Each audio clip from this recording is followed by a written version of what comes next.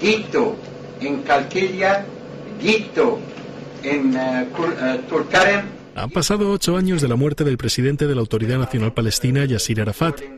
Durante meses permaneció sitiado en la sede del gobierno palestino y falleció en París en extrañas circunstancias.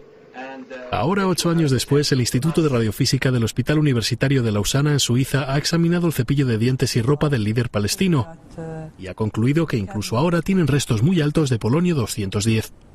El polonio 210 es un agente radiactivo muy tóxico. Fue usado para asesinar al exagente de la KGB Alexander Litvinenko en Londres. Los efectos personales de Arafat fueron entregados recientemente por su viuda Suja Arafat al Hospital Universitario Suizo. I was in a way relieved because we've been asking for this inquiry for 8 years, and I was really relieved to. I was shocked first, of course, because it's very dangerous poison. That's what they discovered, but I was relieved that we are on steps of knowing the truth. So after 8 years, it would have decayed to about 1/2 millionth of the original concentration. So there'd be a lot less radioactivity coming out of it now than there would have been when put in.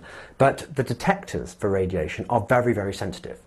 It would still be a lot higher than the naturally occurring very low background level. So you'd still be able to detect that he had polonium in his body, I would say with pretty high confidence.